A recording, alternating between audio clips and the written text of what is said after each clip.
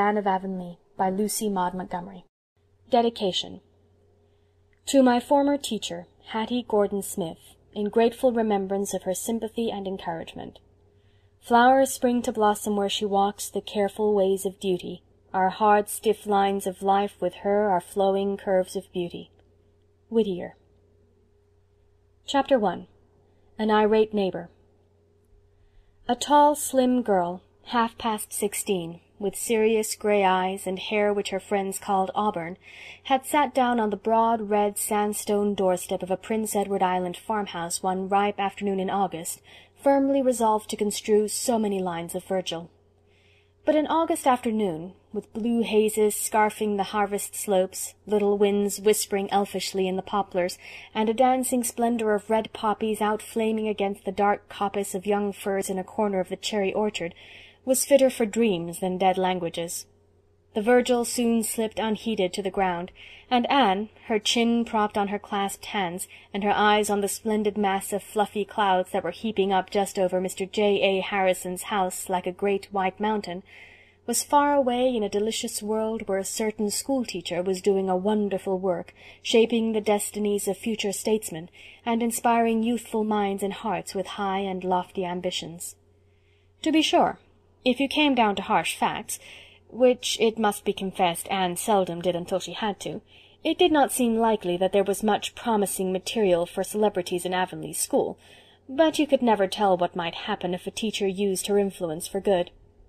Anne had certain rose-tinted ideals of what a teacher might accomplish if she only went the right way about it, and she was in the midst of a delightful scene, 40 years hence, with a famous personage. Just exactly what he was to be famous for was left in convenient haziness, but Anne thought it would be rather nice to have him a college president, or a Canadian premier, bowing low over her wrinkled hand and assuring her that it was she who had first kindled his ambition, and that all his success in life was due to the lessons she had instilled so long ago in Avonlea school. This pleasant vision was shattered by a most unpleasant interruption. A demure little Jersey cow came scuttling down the lane, and 5 seconds later Mr. Harrison arrived, if arrived be not too mild a term to describe the manner of his irruption into the yard. He bounced over the fence without waiting to open the gate, and angrily confronted astonished Anne, who had risen to her feet and stood looking at him in some bewilderment. Mr. Harrison was their new right-hand neighbour, and she had never met him before, although she had seen him once or twice. In early April, before Anne had come home from Queen's, Mr. Robert Bell, whose farm adjoined the Cuthbert place on the west, had sold out and moved to Charlottetown. His farm had been bought by a certain Mr. J. A. Harrison, whose name, and the fact that he was a New Brunswick man, were all that was known about him. But before he had been a month in Avonlea he had won the reputation of being an odd person, a crank, Mrs. Rachel Lynde said. Mrs. Rachel was an outspoken lady, as those of you who may have already made her acquaintance will remember. Mr. Harrison was certainly different from other people, and that is the essential characteristic of a crank, as everybody knows. In the first place, he kept house for himself, and had publicly stated that he wanted no fools of women around his diggings. Feminine Avonlea took its revenge by the gruesome tales it related about his housekeeping and cooking.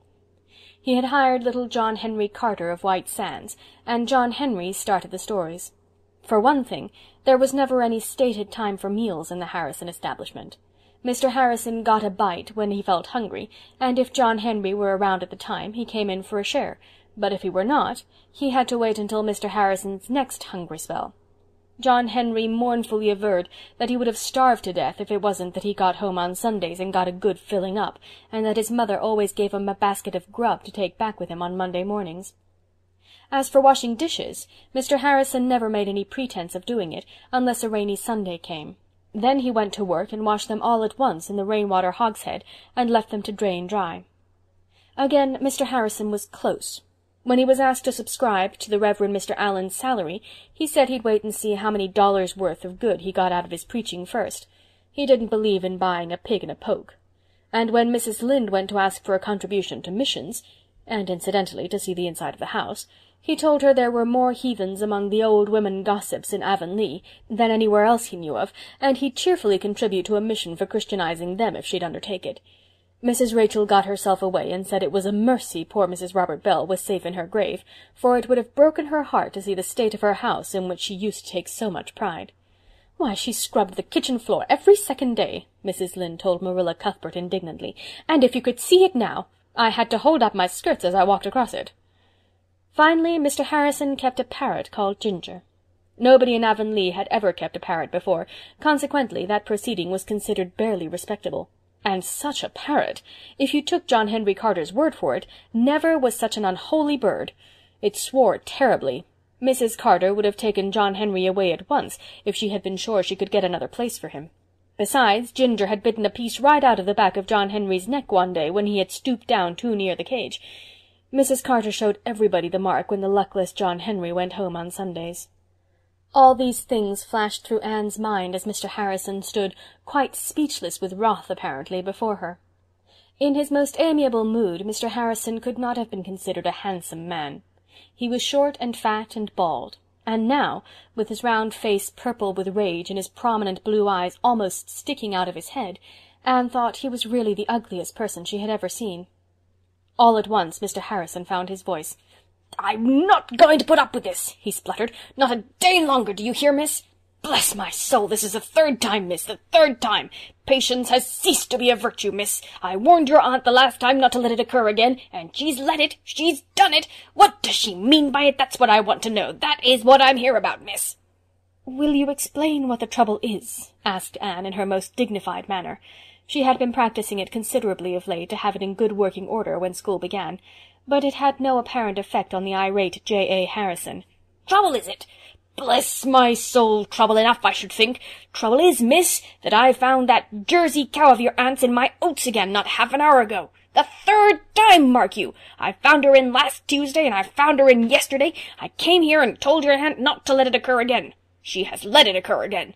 Where's your aunt, miss? I just want to see her for a minute and give her a piece of my mind. A piece of J.A. Harrison's mind, miss." "If you mean Miss Marilla Cuthbert, she is not my aunt, and she has gone down to East Grafton to see a distant relative of hers who is very ill," said Anne, with due increase of dignity at every word. "I am very sorry that my cow should have broken into your oats. She is my cow, and not Miss Cuthbert's. Matthew gave her to me 3 years ago when she was a little calf, and he bought her from Mr. Bell." "Sorry, miss? Sorry isn't going to help matters any. You'd better go and look at the havoc that animal has made in my oats. Trampled them from centre to circumference, miss." "I am very sorry," repeated Anne firmly, "but perhaps if you kept your fences in better repair, Dolly might not have broken in. It is your part of the line fence that separates your oat field from our pasture, and I noticed the other day that it was not in very good condition." "My fence is all right," snapped Mr. Harrison, angrier than ever at this carrying of the war into the enemy's country. "The jail fence couldn't keep a demon of a cow like that out, and I can tell you, you red-headed snippet, that if that cow is yours, as you say, you'd be better employed in watching her out of other people's grain than in sitting round reading yellow-covered novels," with a scathing glance at the innocent tan-coloured Virgil by Anne's feet. Something at that moment was red besides Anne's hair, which had always been a very tender point with her. "I'd rather have red hair than none at all, except a little fringe round my ears," she flashed. The shot told, for Mr. Harrison was really very sensitive about his bald head. His anger choked him up again, and he could only glare speechlessly at Anne, who recovered her temper, and followed up her advantage. "I can make allowance for you, Mr. Harrison, because I have an imagination. I can easily imagine how very trying it must be to find a cow in your oats, and I shall not cherish any hard feelings against you for the things you've said. I promise you that Dolly shall never break into your oats again. I give you my word of honor on that point." "Well, mind you she doesn't," muttered Mr. Harrison in a somewhat subdued tone, but he stamped off angrily enough, and Anne heard him growling to himself until he was out of earshot. Grievously disturbed in mind, Anne marched across the yard and shut the naughty Jersey up in the milking pen. "She can't possibly get out of that unless she tears the fence down," she reflected. "She looks pretty quiet now. I dare say she has sickened herself on those oats. I wish I'd sold her to Mr. Shearer when he wanted her last week, but I thought it was just as well to wait until we had the auction of the stock and let them all go together. I believe it is true about Mr. Harrison being a crank. Certainly there's nothing of the kindred spirit about him." Anne had always a weather eye open for kindred spirits. Marilla Cuthbert was driving into the yard as Anne returned from the house, and the latter flew to get tea ready. They discussed the matter at the tea-table. "I'll be glad when the auction is over," said Marilla. It is too much responsibility having so much stock about the place, and nobody but that unreliable Martin to look after them. He has never come back yet, and he promised that he would certainly be back last night if I'd give him the day off to go to his aunt's funeral. I don't know how many aunts he has got, I am sure. That's the 4th that's died since he hired here a year ago. I'll be more than thankful when the crop is in and Mr. Barry takes over the farm. We'll have to keep Dolly shut up in the pen till Martin comes, for she must be put back in the pasture, and the fences there have to be fixed. I declare, it is a world of trouble, as Rachel says. Here's poor Mary Keith dying, and what is to become of those 2 children of hers is more than I know. She has a brother in British Columbia, and she has written to him about them, but she hasn't heard from him yet. What are the children like? How old are they? 6 past. They're twins. Oh, I've always been especially interested in twins, ever since Mrs. Hammond had so many, said Anne eagerly. Are they pretty? Goodness, you couldn't tell. They were too dirty. Davy had been out making mud pies, and Dora went out to call him in. Davy pushed her head first into the biggest pie, and then, because she cried, he got into it himself and wallowed in it to show her it was nothing to cry about. Mary said Dora was really a very good child, but that Davy was full of mischief. He has never had any bringing up, you might say. His father died when he was a baby, and Mary has been sick almost ever since. I'm always sorry for children that have no bringing up, said Anne soberly. You know I hadn't any until you took me in hand. I hope their uncle will look after them. Just what relation is Mrs. Keith to you? Mary? None in the world. It was her husband. He was our 3rd cousin. There's Mrs. Lynde coming through the yard. I thought she'd be up to hear about Mary. Don't tell her about Mr. Harrison and the cow, implored Anne. Marilla promised, but the promise was quite unnecessary, for Mrs. Lynde was no sooner fairly seated than she said, I saw Mr. Harrison chasing your jersey out of his oats today when I was coming home from Carmody. I thought he looked pretty mad. Did he make much of a rumpus? Anne and Marilla furtively exchanged amused smiles. Few things in Avonlea ever escaped Mrs. Lynde.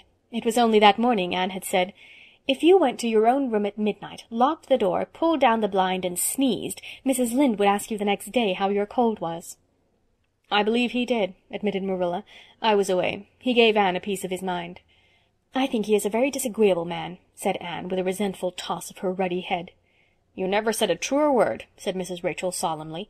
I knew there'd be trouble when Robert Bell sold his place to a New Brunswick man, that's what. I don't know what Avonlea is coming to, with so many strange people rushing into it. It'll soon not be safe to go to sleep in our beds. Why, what other strangers are coming in? Asked Marilla. Haven't you heard? Well, there's a family of Donnells, for one thing. They've rented Peter Sloane's old house. Peter has hired the man to run his mill. They belong down east, and nobody knows anything about them. Then that shiftless Timothy Cotton family are going to move up from White Sands, and they'll simply be a burden on the public. He is in consumption, when he isn't stealing, and his wife is a slack-twisted creature that can't turn her hand to a thing. She washes her dishes sitting down. Mrs. George Pye has taken her husband's orphan nephew, Anthony Pye. He'll be going to school to you, Anne, so you may expect trouble, that's what. And you'll have another strange pupil, too. Paul Irving is coming from the States to live with his grandmother. You remember his father, Marilla, Stephen Irving, him that jilted Lavender Lewis over at Grafton? I don't think he jilted her. There was a quarrel. I suppose there was blame on both sides. Well, anyway, he didn't marry her, and she's been as queer as possible ever since, they say, living all by herself in that little stone house she calls Echo Lodge. Stephen went off to the States and went into business with his uncle and married a Yankee. He's never been home since, though his mother has been up to see him once or twice. His wife died 2 years ago, and he's sending the boy home to his mother for a spell. He's 10 years old, and I don't know if he'll be a very desirable pupil. You can never tell about those Yankees. Mrs. Lynde looked upon all people who had the misfortune to be born or brought up elsewhere than in Prince Edward Island, with a decided, can any good thing come out of Nazareth air? They might be good people, of course, but you were on the safe side in doubting it. She had a special prejudice against Yankees. Her husband had been cheated out of $10 by an employer for whom he had once worked in Boston, and neither angels nor principalities nor powers could have convinced Mrs. Rachel that the whole United States was not responsible for it. Avonlea school won't be the worse for a little new blood, said Marilla dryly, and if this boy is anything like his father, he'll be all right. Steve Irving was the nicest boy that was ever raised in these parts, though some people did call him proud. I should think Mrs. Irving would be very glad to have the child. She has been very lonesome since her husband died. Oh, the boy may be well enough, but he'll be different from Avonlea children, said Mrs. Rachel, as if that clinched the matter. Mrs. Rachel's opinions concerning any person, place, or thing were always warranted to wear.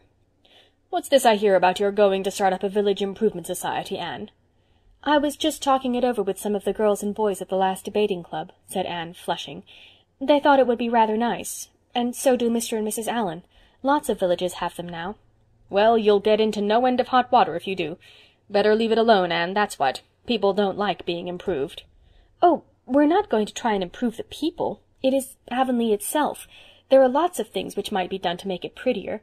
For instance, if we could coax Mr. Levi Boulter to pull down that dreadful old house on his upper farm, wouldn't that be an improvement?" "It certainly would," admitted Mrs. Rachel. "That old ruin has been an eyesore to the settlement for years.